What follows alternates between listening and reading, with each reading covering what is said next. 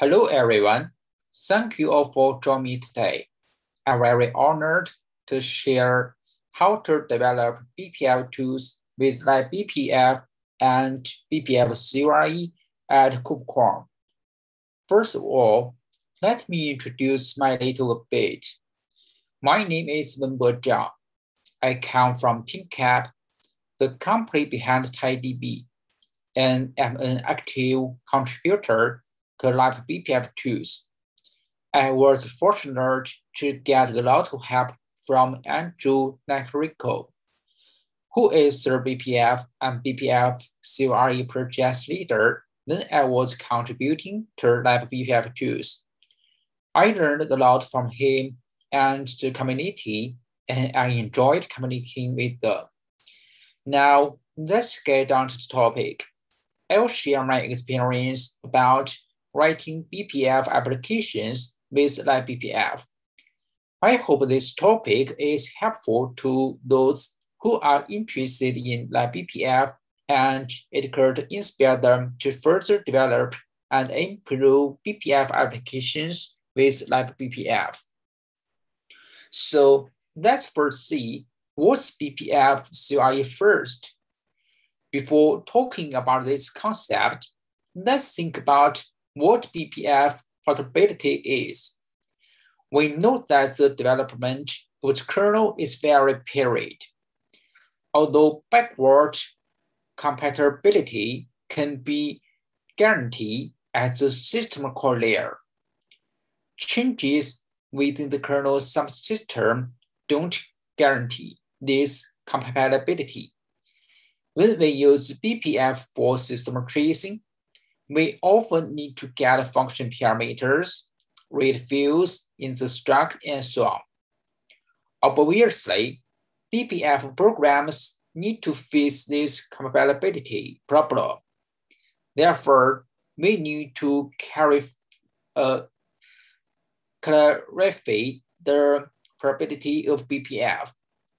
BPF probability is the ability to write a BPF program that will successfully compile, pass kernel verification, and will work correctly across different kernel versions without the need to recompile it for each particular kernel. The solution to BPF probability is BPF CRE. Some people may have some doubts on the necessity of BPF CRE. When we use BCC, it seems that we don't encounter any compatibility issues. So why do we need this new thing? The answer is yes, we need it. The reason is that although the emergencies of BCC is a major improvement in the BPF development experience, it has some notable shortcomings. It uses the C-long front end to modify user-written BPF programs. When a problem occurs, it's difficult to find the problem and figure out a solution. You have to remember naming conversations and automatically generated trace point structures.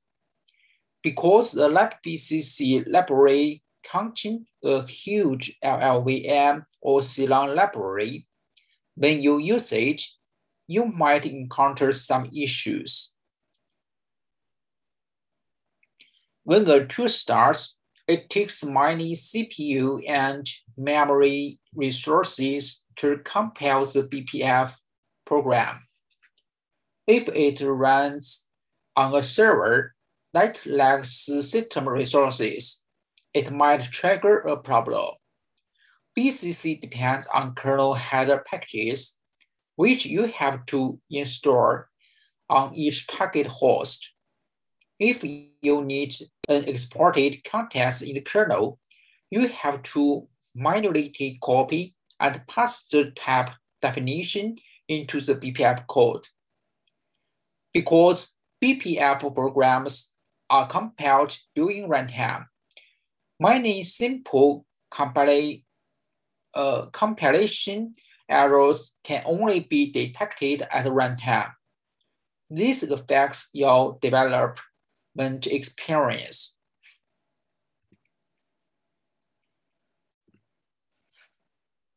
By contrast, BPF CUI has this advantage.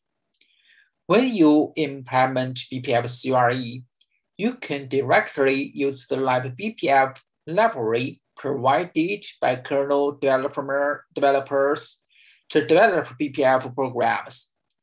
The development method is the same as writing ordinary C user mode programs. One compilation generates a small library, a small binary file. libbpf acts like a BPF program loader and relocates, loads, and checks BPF programs. BPF developers only need to focus on the BPF program's correctness and performance. This approach minimizes overhead and removes huge developments, which makes the overall development process smoother. This is why we need BPF CUI and why it's the future of BPF. BPF CUI only consists of 4 parts: BPF type information, compiler, BPF loader, kernel. I will walk you through one by one. BPF type information, which allows to capture crucial pieces of information about the kernel and BPF program types and code. Enables all the other parts of BPF CUI puzzle. What's exciting is that in the latest kernel version, 5.11, kernel has also implemented support for model BTF. Compiler is still long, provides means for BPF program C code to express their intent and record relocation information. BPF loader ties BTFs from kernel and BPF program together to adjust compiled BPF code to specify kernel on target hosts. Kernel, while staying completely BPF CUI agnostic, provides advanced BPF features to enable some of the more advanced scenarios. Let's see a hello world with libbpf. As mentioned before, the BPF application is divided into 2 parts: the BPF program that needs to be loaded into the kernel and the control part. On the left part of the finger is a very simple BPF tracing program, and is triggered when the right system call is initiated. It gets the process ID that triggered the right request and prints it out. The part of the right is a standard process. Let's talk more about it. BPF application typically goes through the following phases: open phase, BPF object file is passed, BPF maps, BPF programs, and global variables are discovered, but not yet created. After the BPF app is opened, it's possible to make any additional adjustments, setting BPF programming tabs if necessary, presetting initial values for global values, and so on. Before all the entities are created and loaded. Load fast. BPF maps are created. Various relocations are resolved. BPF problems are loaded into the kernel and verified. At this point, all the paths of a BPF application are validated and existed in kernel, where no BPF program is yet executed. After the load phase, it's possible to set up initial BPF map state without racing with the BPF program called execution.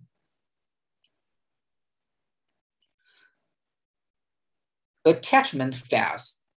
This is the phase at which BPF programs get attended to various BPF hook points, such as trace points, key probes, figure hooks, network packet processing pipeline, and so on.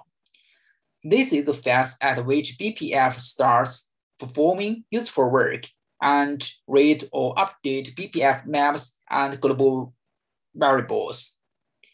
Teardown phase. BPF programs are detached and unloaded from the kernel. BPF maps are destroyed and all the sources used by the BPF app are freed. Generated BPF security has corresponding functions to trigger each phase.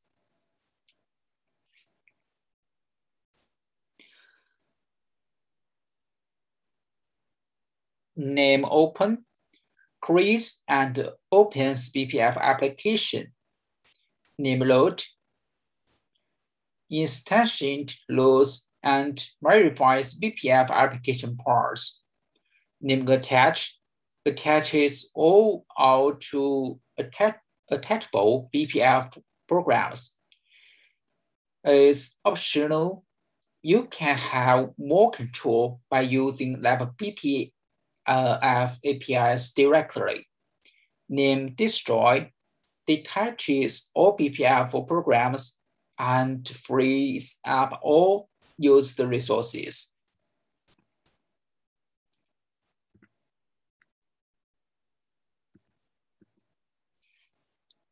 We replace the name with minimal, which looks like the picture on the right. In addition to these typical phases, there are a few small tips about the phases to share with you. The first is combine the open and the load phases. We mentioned earlier that some setup work can be done after the open phase, but if there are no such requirements, we can compile the load phase and the open phase together. The example in the figure comes from the libbpf project, which is used to measure the cause of autopneumonia. Selective attach. By default, BPF skeleton will automatically attach all BPF programs, but sometimes we don't want to do this. We'd rather selectively attach certain BPF programs based on command line parameters, so we can attach manually as shown in the figure. This is a tool from the libbpf tools project to detect the delay of the block layer. Selective load. Earlier, we mentioned that the program can be attached manually, but this has two obvious shortcomings. One is that we load an unnecessary BPF program. In addition, we can't use standard phases well, and the code looks unclear. So the community asks a new API to control whether to load the BPF program automatically. This is a tool from the libbpf project for studying the delay distribution of some methods in ext4. If this tool runs on the new version of the kernel and supports model BPF, then we choose to load the fentry BPF program. Otherwise, we choose to load the kernel programs. Custom load and attach. Scalability is suitable for almost all scenarios, but there is a special case, purse events. In this case, instead of using links from a struct named BPF, you need to define an array, struct BPF links, struct BPF link links. The reason is that per event needs to be opened separately on each CPU. After this, open and attach BPF event by yourself. Finally, during the teardown phase, remember to destroy each link in the links and then destroy links.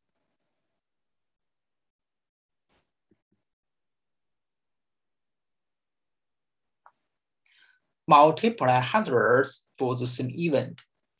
Starting in version 0.2, libbpf supports multiply entry point BPF programs within the same executable and linkable format sessions.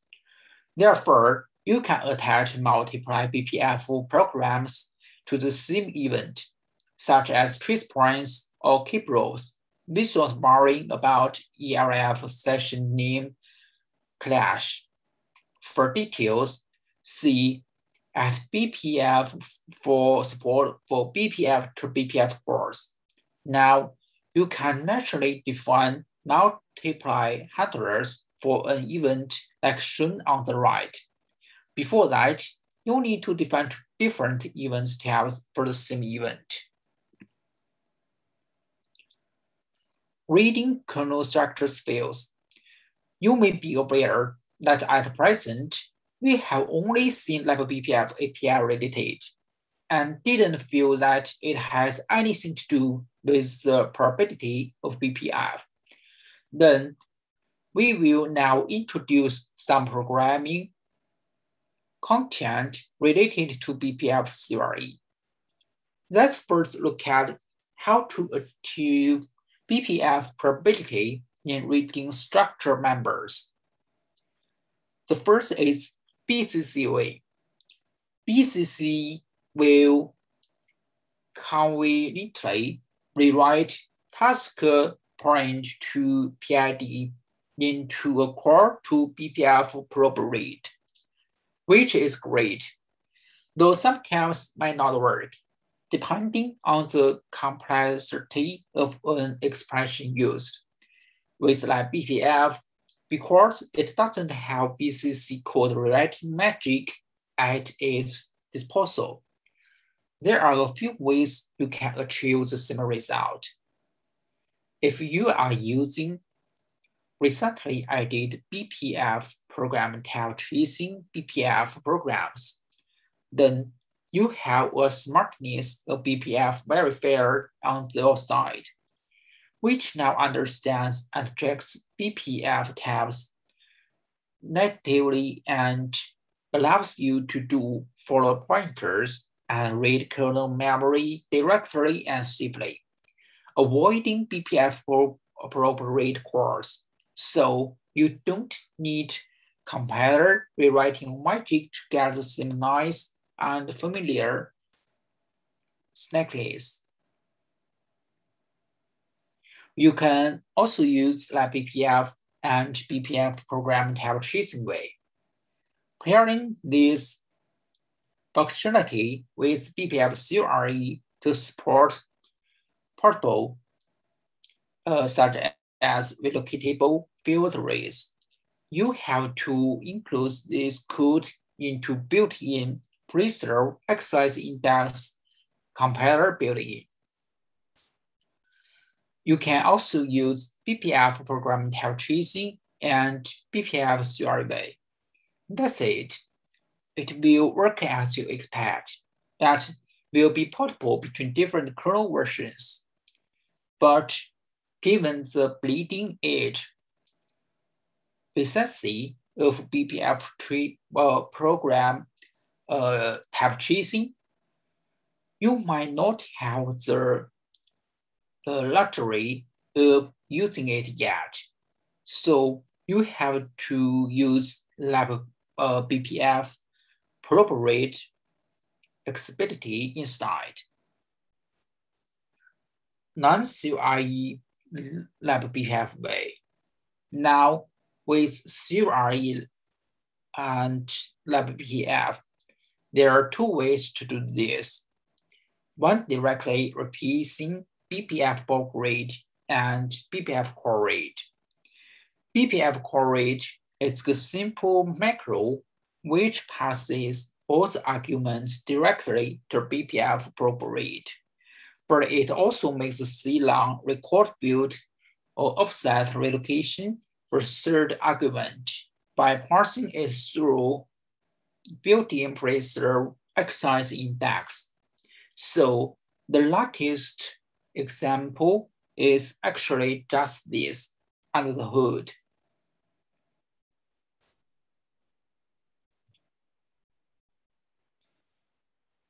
You may have a question. If a field has been removed from the structure, is there a way to deal with this situation? The answer is yes. You can use BPF core field exists macro to do this. Here is an example.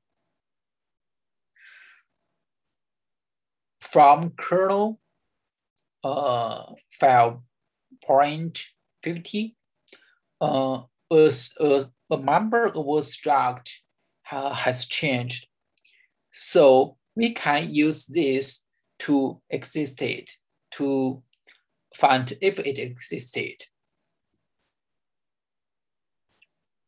Another scenario that causes BPF compatibility issues is kernel API changes. For this case, BPF CRE provides two complementary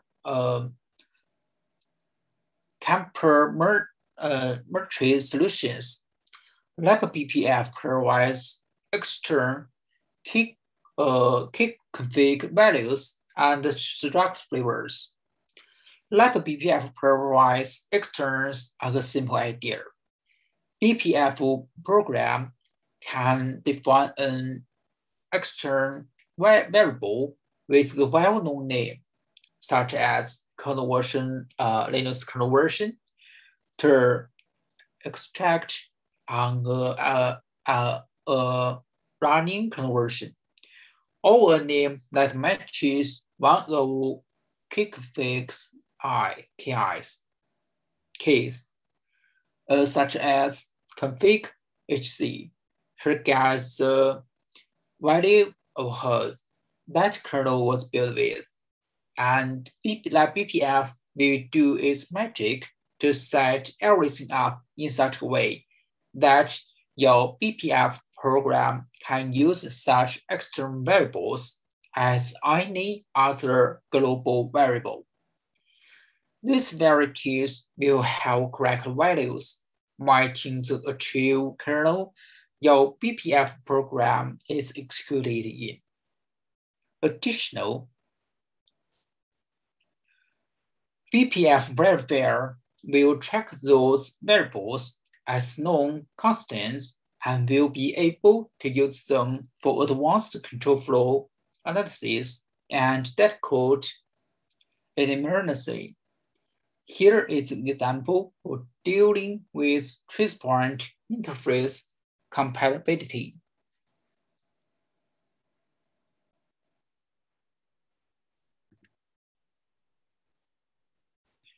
After introducing how to deal with BPF compatibility issues, let's take a look at how to pass control information to BPF programs. BCC's approach is achieved through string replacement. Because the BPF program is a string for BCC and can be modified at will. If BCC is not reused, the traditional approach is to write configuration information into the map. This method is not efficient. Although the information writing in the map is static, the BPF verifier can't recognize this situation, so some optimization can be made. The solution to such a fundamentally complicated use case is those using read-only global data. It is set once by a control application before the BPF program is loaded into a kernel. From the BPF program side, this looks like a normal global variable exercise. There won't be any BPF map lookup overhead. Global variables are implemented as a directed memory exercise.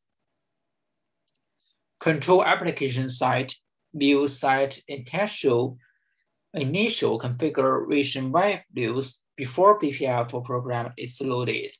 So by the time BPF verifier will get to validation of a program, configuration variables will be well known and read-only. This will allow BPF verifier to track them as known, consistent, and use its advanced control flow analysis. So here is an example. We can naturally pass some future conditions to the BPF program, such as the PID that we want to filter. Next, let's talk about data storage related context. Beginning in the kernel 4.86, BPF hash maps perform memory pre-allocation by default and introduce the BPF at no pre-alloc flag. The motivation for doing so is to avoid BPF with a kick group with BPF deadlocks. The community had tried other solutions that in the end, pre-allocating as a map elements was the simplest solution and didn't affect the user space visible behavior. When full map pre-allocation is too memory expensive, define the map with the BPF no pre-alloc flag to keep old behavior. For details, see BPF map pre-alloc. When the map size is not large, such as map entries is 256, this flag is not necessary. BPF no pre-alloc is slower. One advantage of BPF tools is that it's portable. So the maximum space required for the map may be different for different machines. In this case, you can define the map without specifying the size and resize it before load. For example, in name BPF-C, define the map as this. After the open test, call BPF map resize.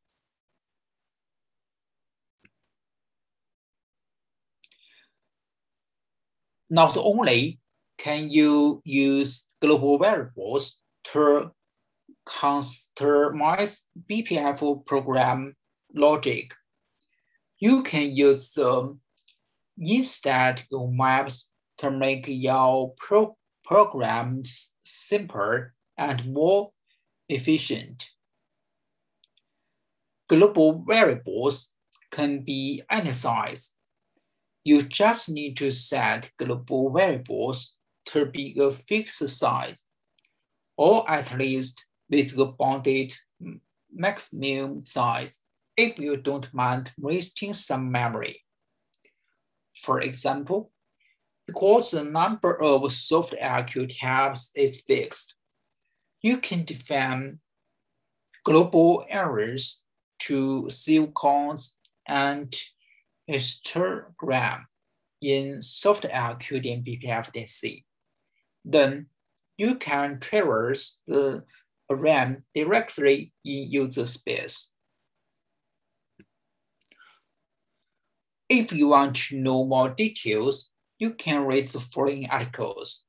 The first two articles were written by BPF maintainer, which is very valuable and tells a lot of knowledge related to principle.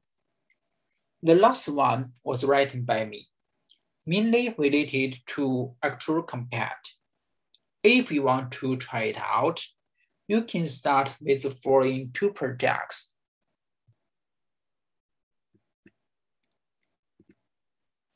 About us, PingCAP is a software service provider committed to delivering one-stop experience-grade database solutions.